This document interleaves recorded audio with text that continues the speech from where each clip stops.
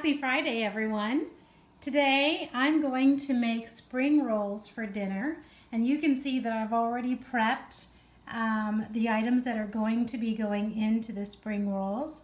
I bought the wrappers at our local RN, our Asian store, and there are, I believe, 5 to a package, and so I bought 2 packs.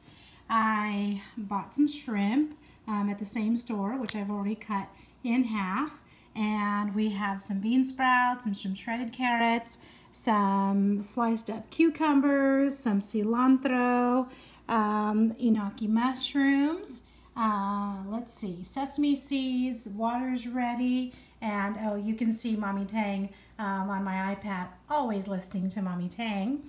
And I have my water because of course I'm always thirsty, and then I have my lettuce. I have some spinach already cut up, always in the refrigerator and ready to go, and some other lettuce, arugula, I believe it is.